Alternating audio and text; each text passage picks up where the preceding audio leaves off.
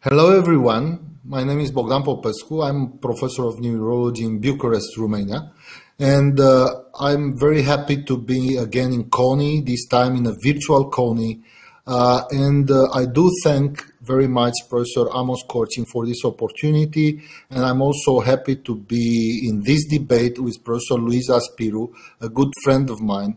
And the issue for the debate is whether stress can cause dementia or not, and I have to argue for no, even though it is not a very strong no, but I want to make some points in this causality. I mean, I think it's not a direct causality, as I will try to show in the next 15 minutes. I have no conflict of interest. Finally, what is stress? So I suppose that we kind of referring to psychological stress, or this is the way the question is addressed. So there are many different definitions for stress. Obviously, these are some here. Long time ago, it was considered kind of a stimulus-based definition, actually an internal collapse caused by a high external pressure. And then a different definition is the response-based definition, which we understand very well. It was stated by Selye in 1956, and this means that there is some stimulus which is noxious and which produces a response. And in the early time of the response, from the physiological point of view, we have a sympathetic adrenal medullary activity, and then later on, or in a chronic phase of stress, we have the pituitary adrenal cortical activity. And it is considered that this is kind of a general adaptation syndrome from the physiological point of view with 3 stages. It's the first one is the immediate alarm reaction, and then we have this, the second is the autonomic activation, the resistance phase, and if it's more than that, if the noxious stimulus continue, actually leads to exhaustion of the person. And afterwards, you know, people talk more about the dynamic process view, referring to stress.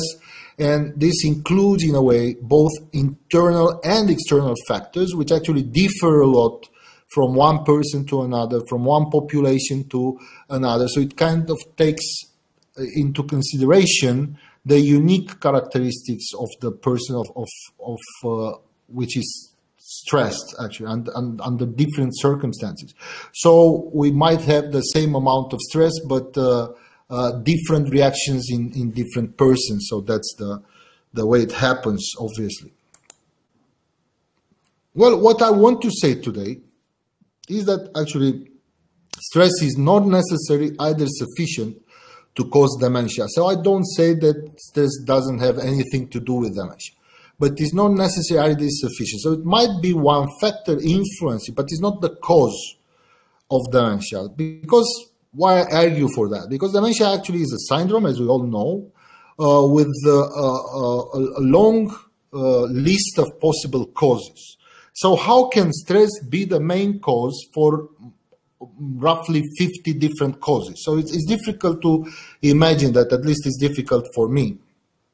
If we take, for instance, only the most prevalent form of dementia, and we know that these are probably Alzheimer's disease, vascular dementia, dementia with Lewy bodies, frontotemporal dementia, these are the main types or most prevalent types. Now, it should mean that kind of stress is causing all of them. So, or is it only the cause for some of them? So this is not clear coming from the question, but maybe my opponent will make it clear. Moreover, now we know that there is a lot of overlap from the pathological and from the clinical point of phenotypes of this pathology causing dementia, meaning that we rather most frequently see, for instance, Alzheimer's disease overlapping with cerebrovascular disease, but not only that, with Lewy bodies pathology or whatever. So it might mean what? That stress is equally powerful to cause all these states. I mean, cerebrovascular and proteinopathy. At the pathological lesions, again, we might have plaques or tangles or Levy bodies or Pick's bodies. So how is stress capable of doing all that pathology? I mean, if we go even in molecular details, so we know that beta secretase and gamma secretase activation leads to formation of a beta peptide, which after that obviously deposit under the form of plaques. So what does it mean? That can stress alter the activity of these secretases? I don't say it's not like that, but it's difficult to imagine, and I don't think we have direct proof for that, or either to hyperphosphorylate tau. So what is stress doing? Is it increasing the kinase activity? Is it decreasing the phosphatases activity? How does that correlate? However, I have to admit that this is a paper from a very powerful research group, and we know all Professor Virginia Lee and Professor John Trojanowski from Philadelphia, and they were able to show in a model that chronic stress actually exacerbates, you see, tau pathology in a specific animal model. And they found also that this is dependent to corticotropin releasing factor receptor. We have a lot of influence of our hormones in the brain, so something might be there, but it's difficult to believe that it's so non-specific. I mean, it can influence all kinds of this neurodegenerative pathology and even vascular pathology and everything like, for instance, the ubiquitin proteasome pathway. How is that influenced by stress? We all know that dementia in different forms is depending on a genetically determined process, on aging decline, on environmental risk factors and comorbidity, and on neuronal repair and compensation mechanisms. How does stress to do with all of that, or only to part of that? This is to be clarified. What I should emphasize still on the issue would be that I could agree, and I could make a pact with Professor Spear, with Luisa, that stress might influence the comorbidities. And we know that here, for instance, in this graph, we have an asymptomatic phase with estimated start, for instance, of amyloid deposition. And it might happen that, and we know that vascular risk factors, for instance, are able to accelerate this and move the pathological process to a preclinical phase maybe earlier. So I think maybe we can find stress here in aggravating comorbidities and vascular risk factors, and I will try to show you some data from the literature. This is from Bruno Dubois, famous paper with research diagnostic criteria for Alzheimer's disease, and this was suggested for all other main dementia causes as neurodegenerative diseases such as frontotemporal or DLB. We have kind of a dementia threshold. So the question would be, might stress, influence this threshold? This is another question. This depends on the networks in the brain, on the neurotransmission status, or other things. So it might happen that chronic stress could influence part of that, but not all the process. So that's what I'm trying to say. Well, to prepare this presentation, I just made a search on the PubMed, and I wanted to see from what we know that we call vascular risk factors, and we know that from many different studies that these vascular risk factors are able to increase the risk of dementia, either of the vascular dementia, but not only that, of Alzheimer's disease itself. And I tried to see what data is published about stress influence of these vascular risk factors. So, well, we have some factors which are not vascular, but they are influencing the risk to get demented, such as ApoE gene and the form of ApoE4 isoallele, that obviously is not influenced by stress. So this is clear. Then on diabetes is not clear data regarding the control of diabetes depending on stress. I would suppose that a person which is stressed controls more difficultly the diabetes mellitus, but I didn't find clear data in this line. But all the others, meaning hypertension, atrial fibrillation, chronic heart failure, carotid atherosclerosis, hypercholesterolemia, and smoking, they seem to be aggravated or even, provoked in part by stress. So that's the line of thinking I think is reasonable. For instance, this is a paper published 5 or more years ago, and they looked, you see, in the carotid artery intima media thickness, if there is any link to psychosocial factors. And they looked in 4 cohorts and 6 cross-sectional studies.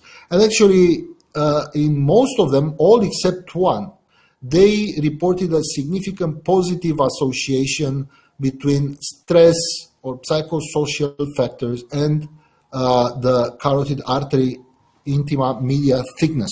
So it means that stress might be linked to development of atherosclerosis.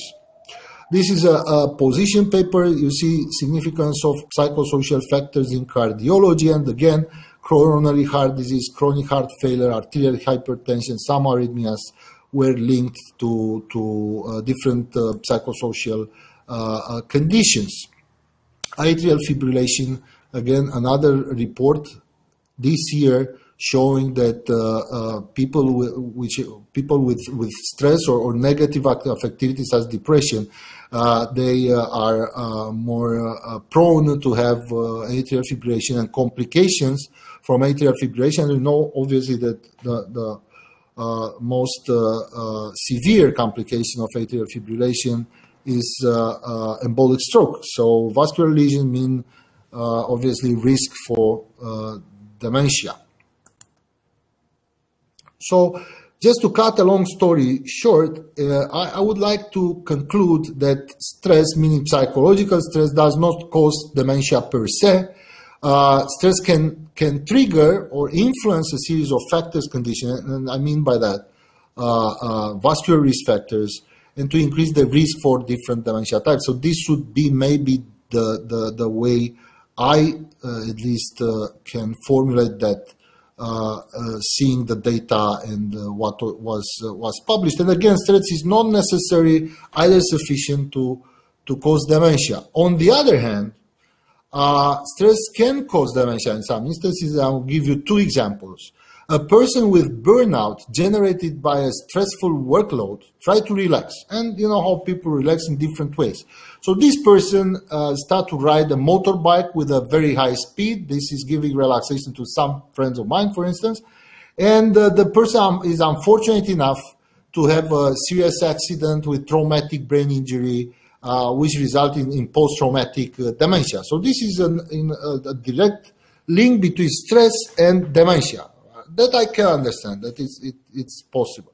Or an old hypertensive man may be having also cerebral amyloidosis, has, for instance, a fight, a stressful discussion at work or with his wife, which produces high blood pressure at the time of fight, and then it results, unfortunately, in a hemorrhagic stroke, and we know obviously post-stroke dementia is a very well-known condition. So if I look, yes, stress might be the cause of dementia, but for some very specific situation. Otherwise, I really consider that globally speaking, stress is probably able to aggravate some risk factors, such as mainly vascular risk factors, different comorbidities that we know that in turn they can increase the risk for dementia. So this is my view, and I thank you very much for your attention. Thank you very much.